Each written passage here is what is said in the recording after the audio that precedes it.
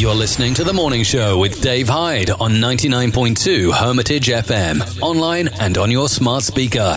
So I'm joined by Charlotte Rosse on the phone. Hello, Charlotte. How are you? Hi, David. I'm very good, thank you. A little birdie tells me that you're in Monaco at the moment. Yes, I am. And, I've been here for a while because pretty much as soon as the lockdown started in London, I spent there maybe 2-3 months, and then I left to south of France to just get a little bit of peace and stay away from the whole drama of the COVID.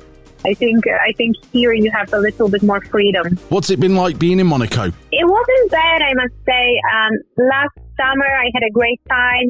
I've been just driving around to Italy and, visiting Switzerland, Italy, south of France. So you have that freedom that you can move, and then the restrictions haven't been too bad. It's been weird, obviously, because there were certain hours you can eat and you cannot eat and all of that, but definitely it's been easier than in UK. And are you based in Monaco, or are you actually based in the UK normally? I've been based in London for the last 6 years, and since I met my fiance, I've been in between. So he's a resident here in Monaco, and I became a resident as well. So I'm kind of here and there, yeah. Because you're originally from Poland, I believe. Yeah, you see quite a lot of locations, right? So I was born in Poland. And then when I was 20, I moved to London, and that's where I graduated from university. And recently, for the last 3 years, I've been living in Monaco as well. So when you was in London, I believe, before you was in London, you graduated at the Music Academy of, is it Lodz? Yeah, well, I studied there. I didn't graduate in the end because I had quite a story there, and I went through a lot of bad stuff. I mean, I went through mental abuse from my teacher. So it was really tough. I had panic attacks. I had anxiety. I lost my voice for a period of time. Oh, wow. And then, the advice of the psychologist was actually, can you change the environment? Do you have any family in UK, let's say? Because the classical music industry in Poland, the academies, all that institutions, they're very conservative and they're very tough. And mental abuse is like a daily thing. Like, honestly, so many students of artistic institutions in Poland went through it. And so she said, well, maybe you can move abroad. And, I happen to have a family in UK.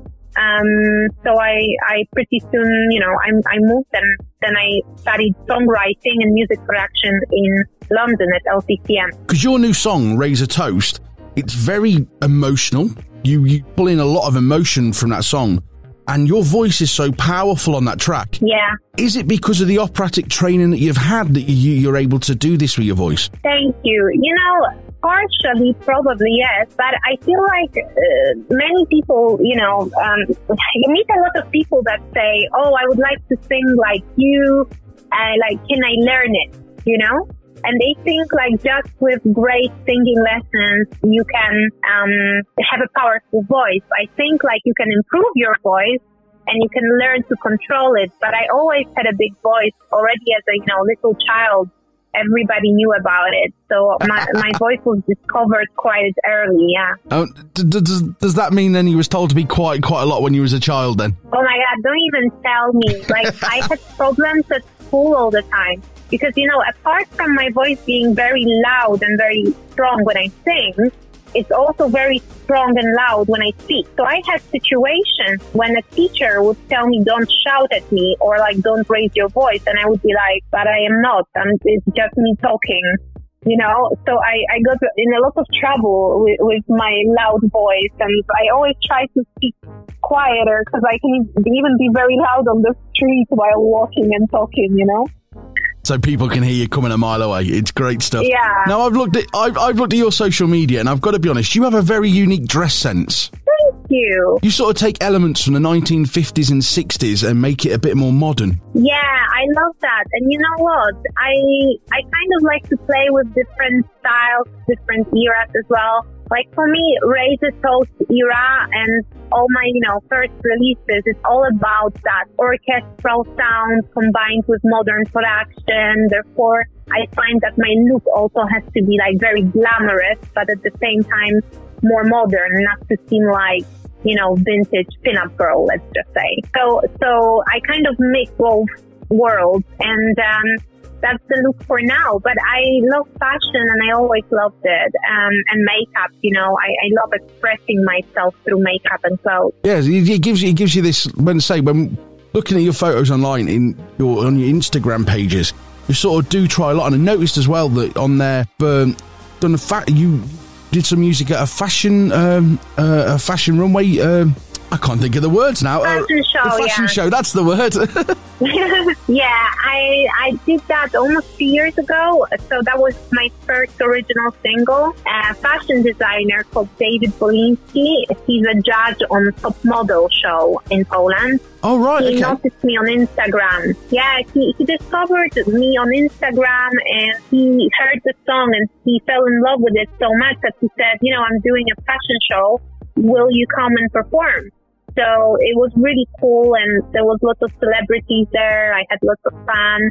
And, it was, I would say, my first, a big performance was, television there, private television, and all of that. So it was very exciting. So did he dress you on the day as well? Yeah, he made the dresses for me and for the backing vocalist. And did you get to keep them? Yeah, well, yes and no. So he's supposed to send it to me, but then he didn't. But it's okay.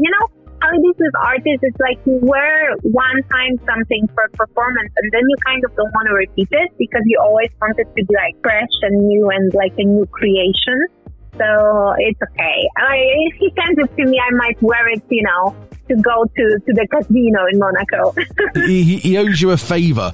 I think you've got to appear on the Next Top Model in Poland. It means you might have to appear on Next Top Model in Poland as a judge. Oh, yeah, totally. I should call him up and say, he owes me now.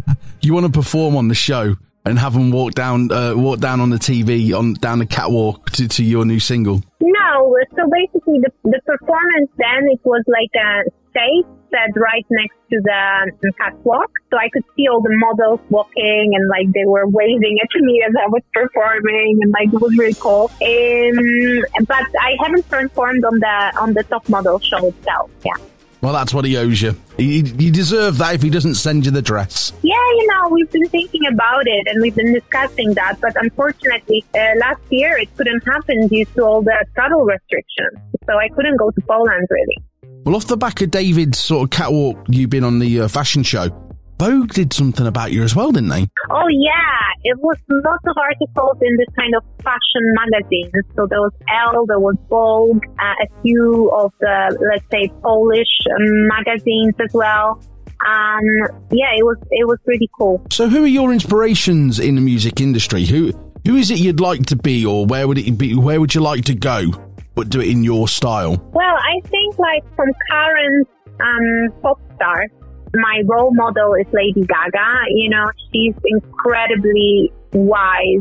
She's such an intelligent woman. And at the same time, she's an incredible professionalist, a great musician, a creator, a visionary.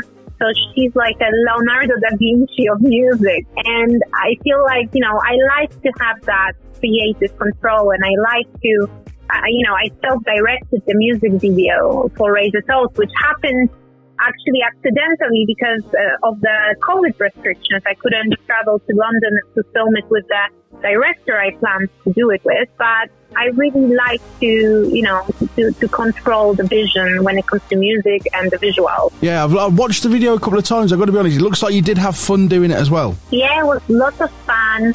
It was here in Monaco in a hotel, and I was the stylist, the makeup artist, and my fiance was the cameraman. Keeping it all in-house, making it cheap. I like it. Yeah, well, it wasn't so cheap with my taste in the end. All the champagne and cakes and all of that in a 5-star hotel.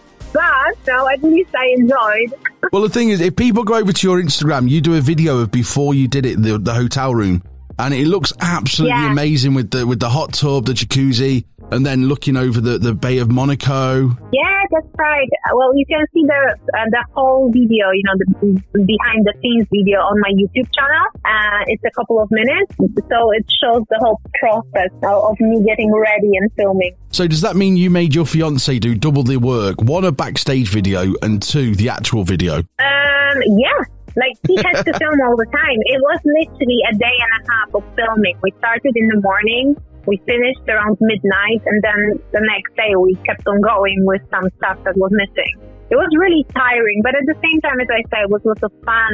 Just because there was nobody, to tell me what I'm supposed to do or anything. It was very personal and fun. Well, later on in your career, in 5-10 years' time, you'll be able to look back at that video and go, actually, I had full control over that. I like this. This is the way I want to go with this video. It gives you that insight, doesn't it? Yeah, for sure. And, I always wanted to be an actress and a singer. So for me, like, anything cinematic, that's already, like, super interesting. And I would love to have more of that creative power in the future when I'm going to be doing some bigger productions with directors. Well, I've got a few questions for you, what I call quick questions. And I think it's sort of with you being in Monaco, these questions could be quite good. So, would you rather have shoes or a handbag? Oh, that's a tricky question. Well, I guess, oh my God. Well, I guess a handbag, because, like, you can still walk without the shoes, but if you don't have the handbag, where do you put all your stuff? Ah, there we go. Would you rather be seen in public with your makeup done or your hair done? Both. I'm I'm such a perfectionist. Like, I can't do one or another. But if I have to, I would say makeup. Yeah. I'd rather have my makeup done than my hair. Yeah. Oh, well, I know this. I know the feeling. I'm the same. Would you rather go in a car or a boat? In a car or a boat? Well, it depends what kind of boat. Because if it's like a 40-meter yacht, then of course the boat. But if I travel, I would choose an airplane. Well, that was the next question. Would it be faster? The next question is economy or first class? First class? Why is this even a question on the list? Who would choose economy? I have to ask these questions. We like to know more about you. And then because you've lived in London and because you're in Monaco, is it tea or champagne? Which is your favourite? Sorry, what was the first one? Tea, a cup of tea or champagne? Ah, okay, tea or champagne. And here, you see, I'm going to surprise you. I'm going to say tea because champagne has bubbles and that's not good for my voice. And I love tea. And my final question for you is fish and chips or something French? No, I'm not a big fan of French cuisine, so I'm going to say fish and chips. What is your favourite meal? If you could only have one meal for today and for the rest of the week, what would that meal be? I would say sea bass in salt crust and some vegetables, some fries maybe. Well, thank you very much for joining me this morning, Charlotte. We're going to go and play your brand new single, which is available now, which is Razor Toast. Thank you so much, David. You're listening to Hermitage FM, the heart of your community. And this is Dave Hyde.